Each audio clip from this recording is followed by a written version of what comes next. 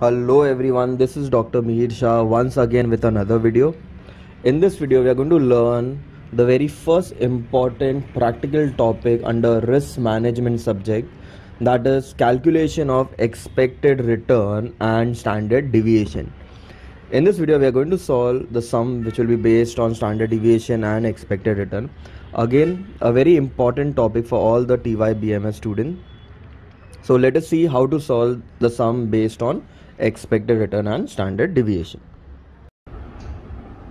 Okay, the very first type of sum is based on risk and return analysis, and under that we are going to solve sum based on calculation of expected return and standard deviation. Now, for finding expected return and standard deviation, there are two types of sum. Number one, when probability is not given, and one where it is given. So we are going to solve first sum based on when probability is not given. The formula for expected return is R bar is equal to sigma R upon N, and standard deviation ka formula is the root of sigma R minus R bar the whole square upon N.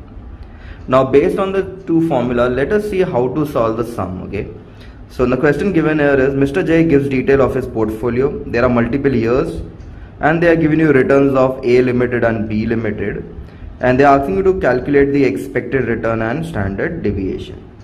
So let us start finding the expected return and standard deviation for A limited. Okay, now the columns will be years. So under years we will note down 2003, 2004, 2004, 2005, 2005,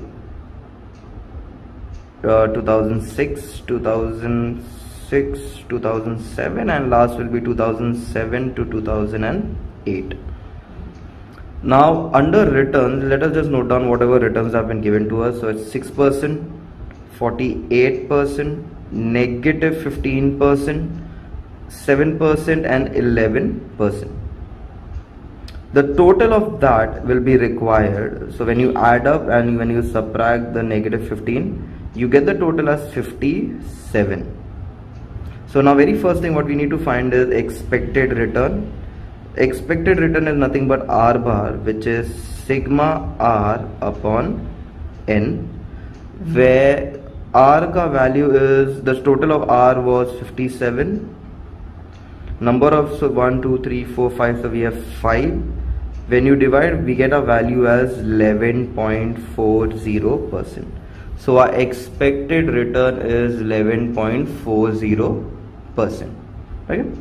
So we finish with the expected. Now in order to find standard deviation, our next column is R, that resembles all your returns, minus R bar, that is the expected return.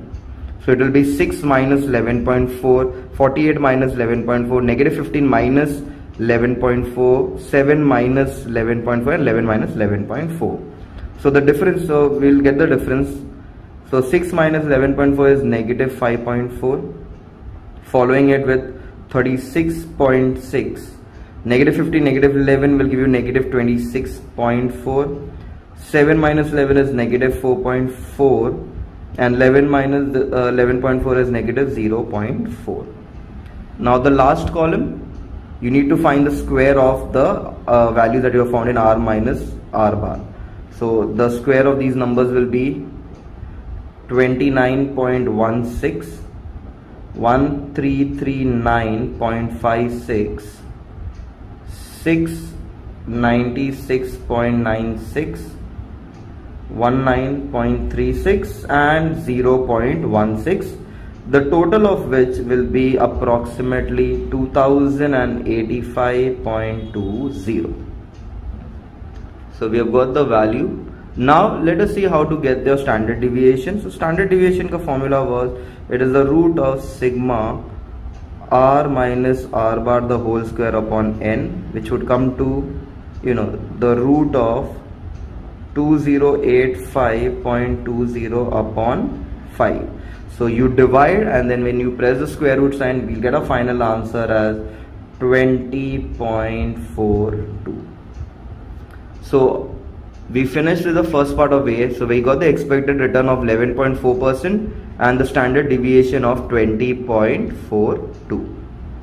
So this was of part A. Now similarly we'll have to do for B limited. So years में again we have 2003, 2004, 2004, 2005, 2005, 2006, 2006, 2007 and 2007, 2008.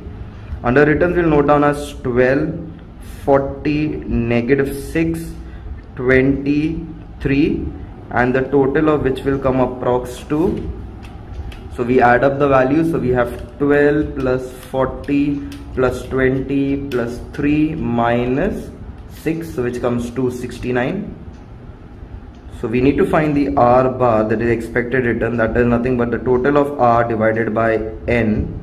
So in our case it will be 69 divided by 5, which comes to 13.8. Okay, this is how we found the value of expected return. Now let us find the value of standard deviation. So we need to find now R minus R bar for the standard deviation. So R, we have all the values of return and we have to subtract that with your R bar. So 12 minus 13.8 will give you -1.8. Next it will be 26.2. Next -19.8. Next 6.2 and 10.8.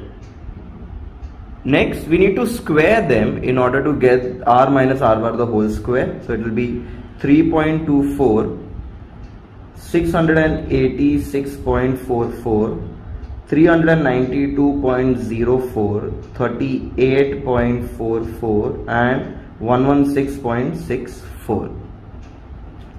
Once you get that, we total it up.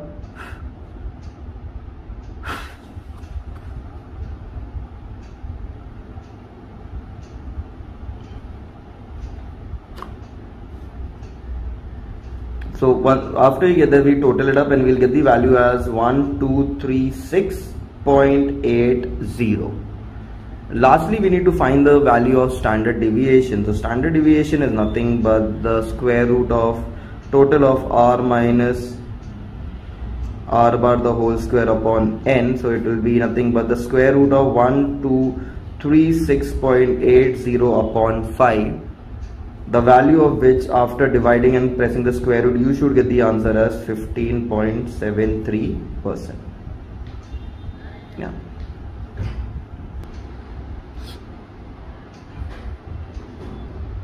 So with this, we were able to solve sum based on expected return and standard deviation when probability was not given. This was the very first type. Now we'll be solving sum in which we will be having the probability. So let us see how to solve sum based on expected return and standard deviation when the probability is given. Okay, now the second method for finding the expected return and standard deviation is that when probability is given. Two formulas: expected return is equal to R cube is equal to sigma p into R, and standard deviation is the root of summation p into R minus R bar the whole square. Now the question given here is the rate of return of A limited and B limited are given below. There is probability which is given, 3 conditions are given and 2 companies are given. We need to find the expected return and the standard deviation. So let us see now how to solve this particular sum. First we are going to solve for A limited. So we'll note down this as A limited. Particulars mein we have been given 3 conditions. One is the boom period,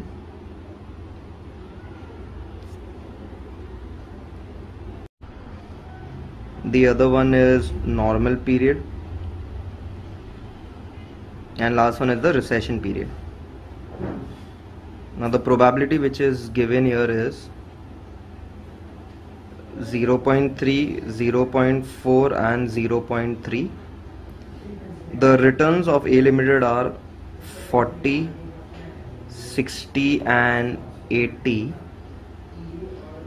Now we need to find P into R, so we'll multiply probability into return and we get the values as 12, 24 and 24, and we need to get the total of P into R, which comes to 60. So here our first formula, that is expected return R bar is equal to summation of P into R, which comes to 60%. So that's our first answer. Now let us see how to find the value of standard deviation. So next column is R minus R bar. Now R minus R bar will be all the values of R, subtract with R bar. So the difference we will get it as -20, 0 and +20. The square of that will go into our next column. So -20 the whole square is 400, 0 400, and lastly whatever value we have got in R minus R bar the whole square, we multiply that with the probability. So we get the value as 120, 0 and 120, and we need the total of the last column, which is 240. So now finally we need to apply into the formula of standard deviation, which is nothing but the summation of P into R minus R bar the whole square.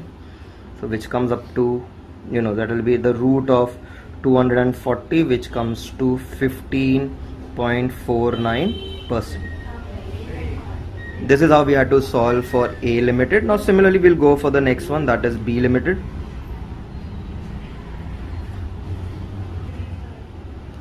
Now again, particulars may we have three conditions. So we have the boom condition, we have the normal condition, and we have the recession. Now the probability given here are again 0.3, 0.4 and 0.3. The returns are 90, 60 and 40. So we will add up that. So we get the answer as, okay, returns actually we don't need to add up. We will multiply first and then we will add up. So 0.3 into 90 will be 27, 24 and 12. And now we will add up this total. So P into R ka total comes to 63. So our value, the expected return is sigma P into R, which comes to 63%. Next is R minus R bar. So all the values of R minus is 63. We get the values as 27, -3, and we will get this as -23. The square of that, so we have 729, 9 and 529. Whatever value we have got in R minus R bar the whole square, we multiply that with the probability. So we get the values as 218.7, 3.6 and 158.7, and we will total it. So the total will come approximately 381. Once I get the total, lastly we will put that into standard deviation ka formula. That is summation of P into R minus R bar the whole square. So that is the square root of 381, which comes approximately up to 19.52%. So with that we were able to solve sum based on expected return and standard deviation when probability was given.